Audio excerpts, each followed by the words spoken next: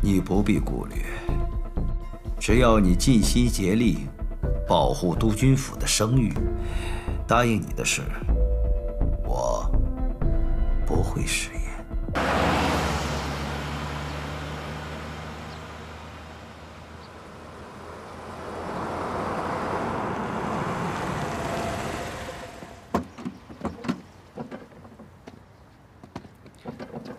徐督军，谭司令，既然敢请我来审案，想必证据已经十分确凿了吧？是，督军，这绑架案已经查实，犯人正是保利典当行的老板闵大成。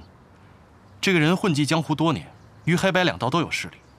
我们成立民团就是为了打击这些帮会势力，所以这些人才会狗急跳墙，干出这种栽赃嫁祸之事。既然是我来审案，自然不能听你的一面之词了。我要单独提审闵大成，请谭司令配合。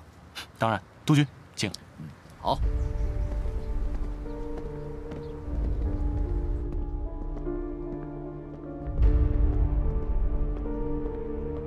督军好，谭司令，徐督军正在审犯人，怕是不太方便，还请你回避。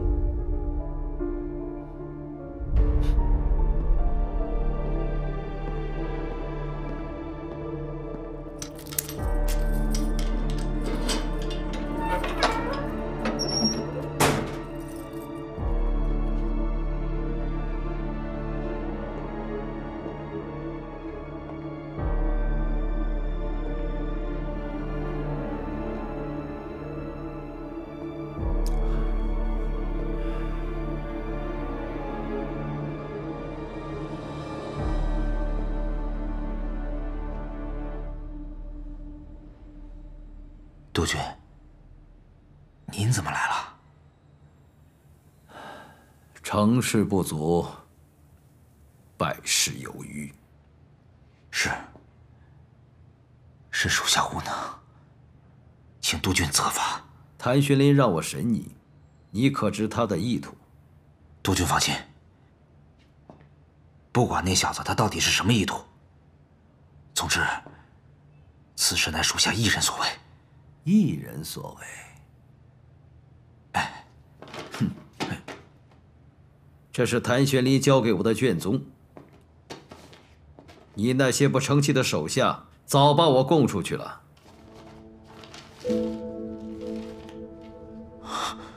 督军，是属下失察了。不过，谭玹霖，他暗示我。他并没有采信证券上所提供的证词，这言下之意就是想跟我做个交易。如果我还谭家军的清白，他便只查到你为止。你知道你给我惹了多大的麻烦吗？属下知错了。你不知错。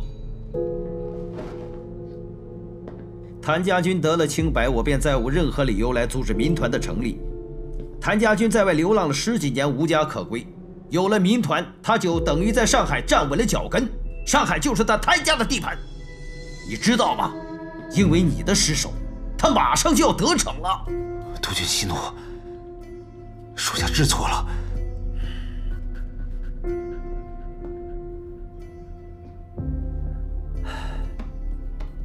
现在说什么也于事无补了。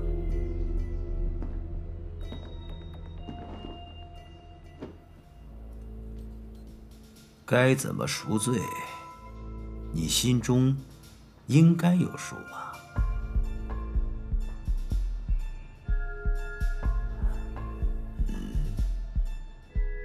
督军放心，属下知道该怎么做。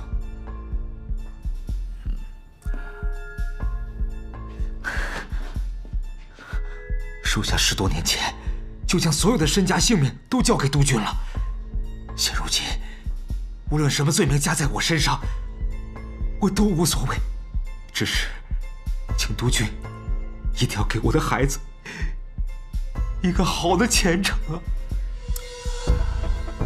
你不必顾虑，只要你尽心竭力保护督军府的声誉，答应你的事，我不会食言。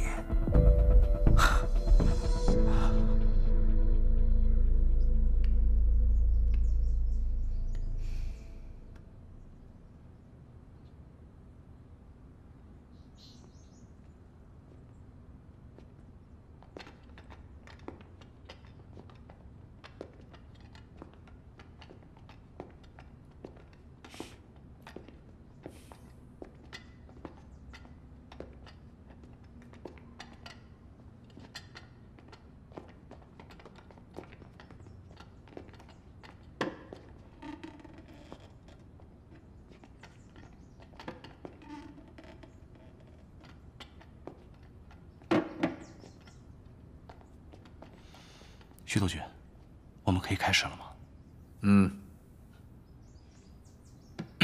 闵大成，今日你的案子由徐督军亲自审理，你务必要说实话，否则罪加一等。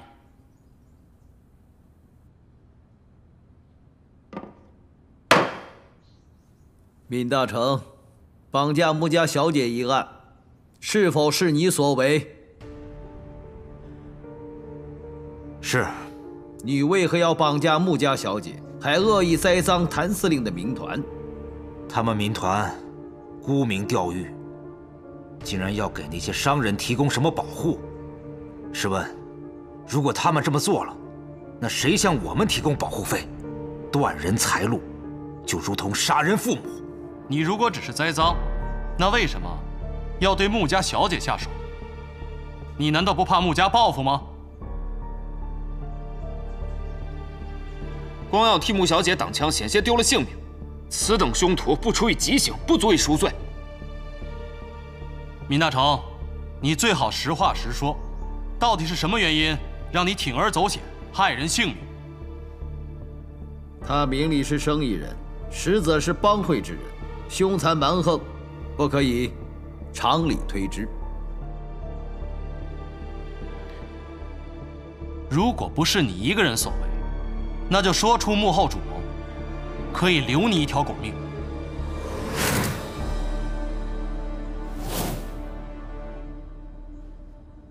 老爷，我肚子有点不舒服，我想先回去休息一下。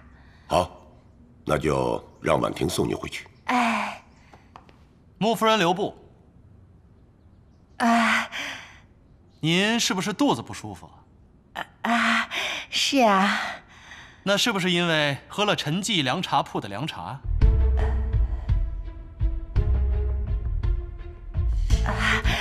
谭司令，侬又讲笑话了呀？什么凉茶呀？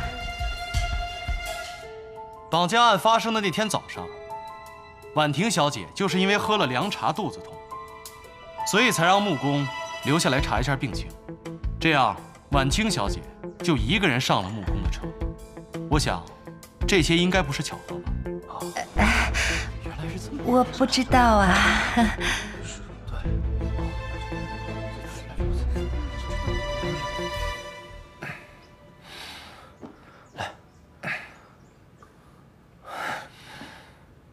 少帅这2天身体利索多了。婉清的案子是今天开庭吗？苏公子跟裴公子都去旁听了。有任何消息马上告诉我。是。